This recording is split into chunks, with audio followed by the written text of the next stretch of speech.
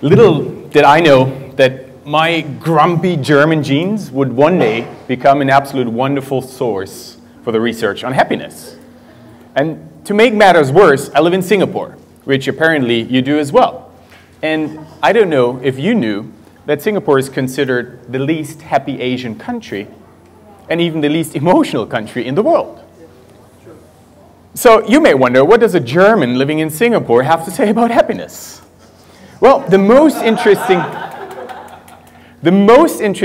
finding about happiness was about unhappiness. And I made it at the place you would least expect it, in Bhutan. In Bhutan, I met the father of gross national happiness, Dasho Karma Ura.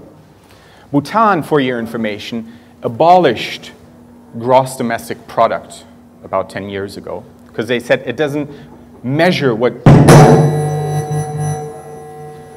what's really worth measuring. And thanks. So in Bhutan, they implemented the Gross National Happiness Index.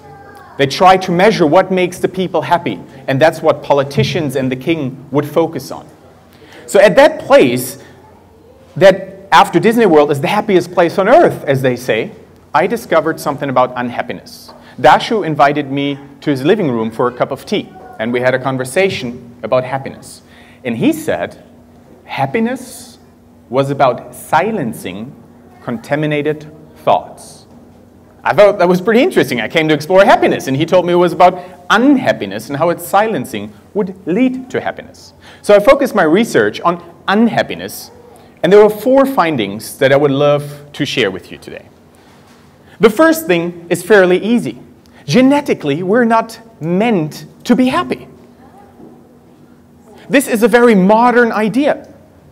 We were meant to detect the negative, to constantly doubt and find the negative before it finds us. So our very modern idea of happiness is covered by a thick layer of unhappiness, negativity, and doubt for survival reasons. Let me give you a few examples where that negativity hits you every day. 2/3 of our emotional vocabulary in the English language describe negative emotions. The English language makes it much easier to describe negative emotions than positive emotions. 2/3 out of all the words we use are about negativity. When you open the newspaper, on average, 9 out of 10 news articles are about negativity, such as crime, corruption, malpractice, abuse, war, terror, death, you name it. Now, all that would not really matter if negative and positive, unhappy and happy would equal each other out. But Daniel Kahneman found out that losing $10 hurts us a lot more than finding $10. He won the Nobel Prize for that, so it sort of got to be right. And we can do a test to find out if that applies to you. By a show of hands, who has a hand? All right, that's a test. By show of hands, who has withdrawn money from an ATM? By show of hands, who counts the bills when they come out? For those of you who just raised your hand, how many times have you gotten cheated by the ATM machine? I predict 0 times. But we still count every single time. We have never been cheated before. But the thought of one $10 bill being too little just hurts us so much that we cannot take that.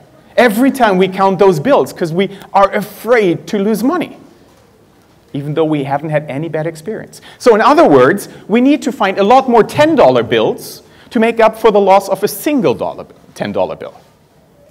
Genetically, we are wired to detect the negative. And in some cases, a single negative observation can destroy an entire history of positive and happy moments. Just think about a relationship and what happens if you cheat on your partner just once. Not cheating on your partner for a day cannot make up for cheating one day. So you may have a relationship of 10, 20 years. A moment of dishonesty, uncarefulness, or cheating destroys an entire history of positivity. And what does this lead to? To something very scary. Imagine we would line up all the people in the world from the least happy to the most happy person. Just imagine that for a second. And now try to imagine the person on the far left side, the unhappiest person on the world, on the planet. Imagine that person for a moment. It is quite easy for us to imagine him or her. We can probably even, with empathy, find out why he or she is so happy. There might have been abuse, drugs, addiction, disease, war, terror. We can relate to that person. Now come with me to the other side. Think of the happiest person on this planet, the yellow person. We struggle to just imagine what that person would be like. Would he just smile all day and whistle and be happy? And if I would introduce that person to you, I dare say you would feel a bit uncomfortable. And you might even judge that person. You might even say, how dare he be so happy? Doesn't he see what's going on in the world? All the misery, all the bad stuff? How dare he be so happy? So, genetically, we are programmed to detect the negative, to doubt, to relate to that. That's why Dasho Karma Ura in Bhutan told me it's about silencing the negativity to get to happiness. And once we silence negativity, it's about training ourselves to not neglect the positive. Now, this is a life hacking conference, so I thought I have to bring some hacks, which you guys hopefully look forward to. To summarize, silencing unhappiness may not be the worst start to have a happier life. Now, how do we do that? What I'm going to hack you with or teach you is not going to show you a beautiful picture of what life should be like and how happy life should be like. It's also not going to teach you how to paint your own beautiful painting of life. All it's meant to do is to increase your eyesight. So you see something beautiful even in the ugliest and most boring picture. Here's my piece of code for life hacking. I programmed it, and it's quite easy, as some of you may not be programmers. E equals I plus R. Our emotions equal a piece of information plus our reaction. Now, between the I and the R, we have a little bit of time to constantly make a decision on how we react to new information. That new information could be you get a new job, you get fired. You fall in love, you fall out of love. Something happens. Someone dies or someone steps into your life. We don't really have a lot of control over the I. We do have a certain degree of control over the R, our reaction. Let me share a story with you that tells you the same story, E equals I plus R. And that story comes from Bombay. I was in India giving a presentation for my real job. And I was at the Shangri-La. There were about 60 clients of ours. It was an evening dinner presentation. I was jet lagged. I was nervous. So I asked one of the waiters at the Shangri-La, could you get me a cup of cappuccino, sir? I'm jet lagged and I'm a bit nervous. So he said, certainly, sir. So a little bit later, he came back. He put the cappuccino down. I put in half a package of sugar, had my cappuccino, and the presentation would start. It was about half an hour, maybe an hour, followed by a long dinner. I was even more exhausted when we went for dessert. So the same waiter walks by, and I say, excuse me, sir, could you bring me another cup of cappuccino? He said, yeah, certainly, sir. I'll be right back. So he comes back, and not wanting to interrupt the conversation that was going on, he puts the cappuccino down, he whispers in my ear, here's your cappuccino, sir. I already put in half a package of sugar, just like you had it last time. I was amazed. Not only did I not realize until that moment that I only have half a package of sugar in my coffee, but he realized it before me. I was amazed how much attention a person would pay to detail in a room full of 60 or 100 people. So I looked for that guy. I was speechless, and when I looked for him, he was gone. So I went through the kitchen area and looked for that guy. And I said, listen, With half a package of sugar, you left a far bigger impression on me than your vice president marketing of Shangri-La Group worldwide. Why do you do that? Do you do that for all the people that you serve? And he was smiling, and it was a very genuine smile. And probably it was not the most prestigious job in India or even within the Shangri-La Group. And he said the following. He said, "Sir, I'm really happy to see your smile, because you realized that I realized." And I was happy. I said, "Yeah, okay, that makes sense." And then he said something more interesting. He said, "But to be honest, between you and me, I don't do this for you. I do it for a very selfish reason. You see all my other colleagues, I have about 30 colleagues on this shift, they run 10-hour shifts. But I bet my 10-hour shift is much more delightful than theirs, because I change my 10-hour shift to what I believe is an awesome shift. And every smile that I get makes me happy and makes the 10 hours much shorter." Again, 30 of his colleagues had the same job, but his reaction to his job was vastly different. Now, you guys in the room, you all see the same presentation. But if someone from the outside interviews every single one of you, everyone has an entirely different memory of this presentation. Some say it was wonderful. Others say it was awful. It was boring. Some may pick something up that they can apply later on. Others may pick something up that they do not want to do when they present themselves. Let me repeat. E equals I plus R, and how you can make a difference with half a package of sugar. Look at the R. This is where you have an influence over. And there are certain things you can do. You can silence the negative. I read a life hacking trick, and it said the following. Only the person who runs after the bus or MRT is mad if he or she doesn't catch it. I changed that behavior. I tried it. I do no longer run for the bus or the MRT. It sounds silly. It makes a difference. If you make it, you feel like the proudest person, because all the people that were rushing by, you're like, yeah, man, what the hell? If you don't make it, you don't feel guilty. You say, I could have caught it, but you know, I'm relaxed. I don't do this. When you stop counting the money from the ATM, you'll feel better. Try it out. Next time you draw money from the ATM, just be your daredevil. Don't count the bills, just put it in your pocket. It will make a difference. The next time you're at a long queue or someone runs late for a meeting, I am German. We are punctual. I hate people being late a minute. Yesterday I met friends. The first friend who would arrive at the restaurant was 45 minutes late. She was the Indian. The Singaporeans were even slower. I did not bother. I had a good book. I was reading. I learned that someone gives me time, if he runs late, to read or to WhatsApp or whatever you want to do. So it's about silencing or bridging that negativity. But also, don't neglect acknowledging the silence, the absence of negativity. How often do you brush your teeth in the morning thinking, how wonderful, I don't suffer any cavity pain today? Well, probably not a lot of times. How often do you think, so wonderful, I haven't any broken fingers or legs? But when you play basketball or soccer, once it hits you, you're like, oh, geez, man. I didn't know how often I need my thumb that I just broke.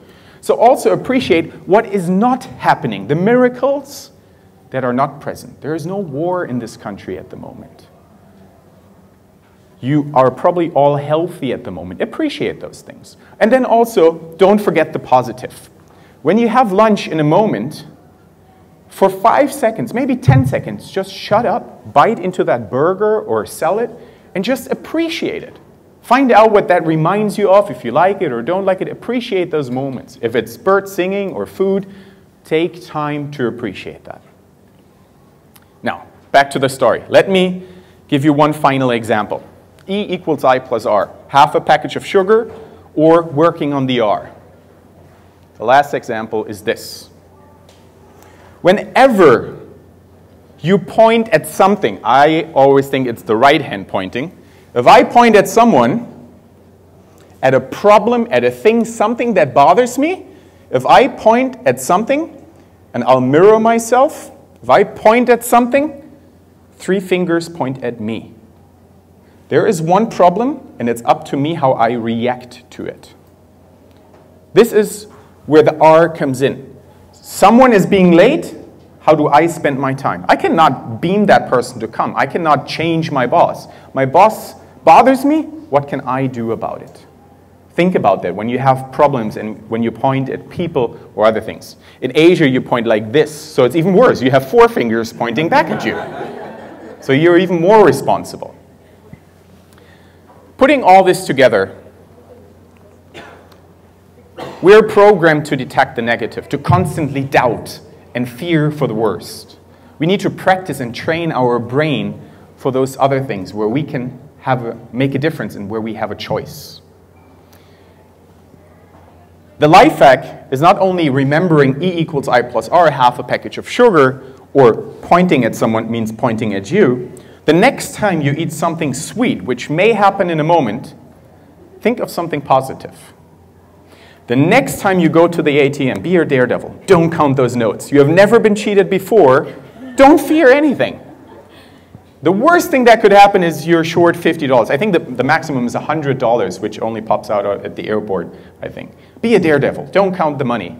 And if someone runs late for a meeting, it's up to you how you spend that time. Now, finally, I have the answer to the ultimate question of happiness or unhappiness. Is the glass of water half full or half empty? It's a world premiere. I've never shared this before. I tried to painted it to get the IP rights many times, but it wouldn't get through. So it's not about thinking whether it's half full or half empty. Again, it is about pointing.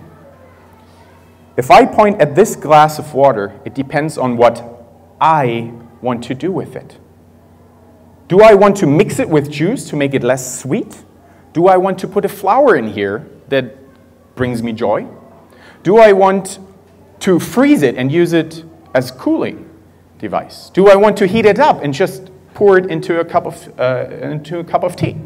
It is up to you on how you want to use it. And only then can you say it's too little or it's too much. You could also say, I just simply want to drink it and it might be enough.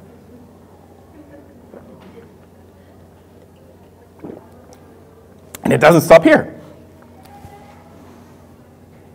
Now it gets tricky.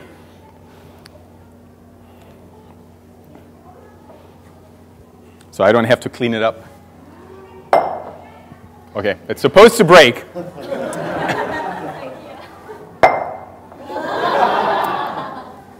I swear it's real glass. Okay. If it breaks, it does not matter as long as I know what I want to do with it. If it breaks, I may melt it and make marbles for kids, or I make art out of it. It is up to you on how you respond to things breaking, and not up to the device.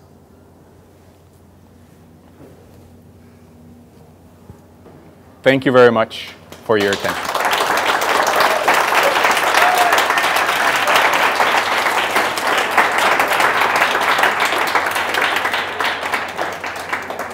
Sorry about that. That was supposed to break, and I'll just take it home from here. Do you guys have any questions? Yes? I just tried to verify what argument you just said. You said genetically we are programmed to be unhappy and negative. And the fact that you gave is that 2/3 of the English words is focused on unhappiness. Mm-hmm. Is that the research result? Yes. Of the English language. Yes, that means probably English people are more likely to be unhappy than Indian, Chinese, or... Honestly, I'm very interested in this linguistic, the culture, so I want to figure out more. Do you have any research on other languages, and what's the relationship? I don't, but your thinking tells me they must be very unhappy because 2/3 of the English language. Where are you from, may I ask? Sorry? Where are you from? China. China. So maybe in Mandarin, you have 4/5 of the emotional vocabularies describing negative words. Or you have 2/3 describing positive. I do not know. I am German. I don't even know for German. The research I've done is for the English language. And back to your earlier point, we are genetically wired not to be unhappy, but to constantly look out for the negative. The bear, remember the bear? Women were not supposed to pick berries and get an orgasm and be happy about it. They wanted to survive. And we men were not saying, wow, it's great to hunt. We were scared of the bear and the mammoth and everything. We wanted to survive. So we constantly looked out and tried to listen to what was going on in the bushes. That's where we are trained to constantly doubt. The ATM example. It just hurts a lot more to lose $10 than to find $10. Other questions? Yes? Well, then there's also the interesting debate of nature versus nurture, because there are some professions, for example, sorry if I might offend anyone, but perhaps professions like engineering, whereby we always talk about failure. So we always learn from failure about what doesn't work. We always look at the negative and say, okay, so this is what doesn't work. So how do you make sense of that? Obviously, the environment shapes who you are. So yes, to a certain degree, we are bound to live within a certain world. At the same time, I wonder, and I do not have the perfect answer for that yet, I come to this country, which is the cleanest country in the world, the least corrupt, the safest, and one of the richest. I love this country. I do never complain about traffic jam here, maybe when I'm in Bangkok, Jakarta, or Bombay. But Singaporeans complain about traffic jam, right? And long queues. At the same time, they queue at the longest queue at the hawker center, which makes me scratch my head sometimes. So yes, to a certain extent, it's about the environment, but also a lot of nurturing. How do I look at the environment? E equals I plus R. The same people live in this country. Some think there is a lot of traffic going on and the MRT is constantly full. Others go on the same MRT and they're just happy to get home, or that it's air conditioned, or that it's so cheap or works so well. So it really depends on how you perceive and interpret your environment, I believe. Other questions? Yes? Hello, Gabriel. So in Singaporean schools, you know, like when a student comes up with a project with an idea, as in, you can change the world, something like that. But in Singapore, like immediately when you say something like something creative, the teacher puts you down and says, no, we don't have the funding for it, that kind of thing.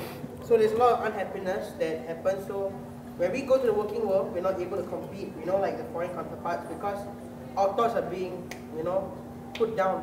We're not able to think. Everything is like spoon-fed. You know, like the equation, we're just studying for the sake of it and then going through the qualifications. So like people like me who want to be an entrepreneur, where you say, you know, let's do something about it and go for us. You know, like it's very hard for people like us to generalize, to revolutionize like the thinking for kids or whatever. How do you think that, you know, this can be solved? As in the unhappiness, because we're not able to do a platform. Okay. I'm not sure if I'm qualified to comment on how to change the educational system for an entire country. What I've read is what you just said, that the OECD study on education worldwide and the countries who rank really high are about just learning the textbooks, like vocabulary. There's only black and white. Now the countries who do not do as well, they're more entrepreneurial. Israel, for example, they do not have black and white. They have many colors, 50 shades of gray, haha. So this makes a huge difference, obviously. You cannot change the system, but you have done the first step. You have identified already that the system exists, and you will adapt to it. You will not let them destroy your creativity. You will step out and say, okay, I know the rules in this game. I'll play my own game outside of school, or once I become an entrepreneur or dreampreneur. Yes. Okay, I'd be happy to answer more questions over there at the lunch menu. And I got a wireless mic, so I'll be the first one over there. And I'd be happy to exchange further thoughts and questions with you. Thank you very much.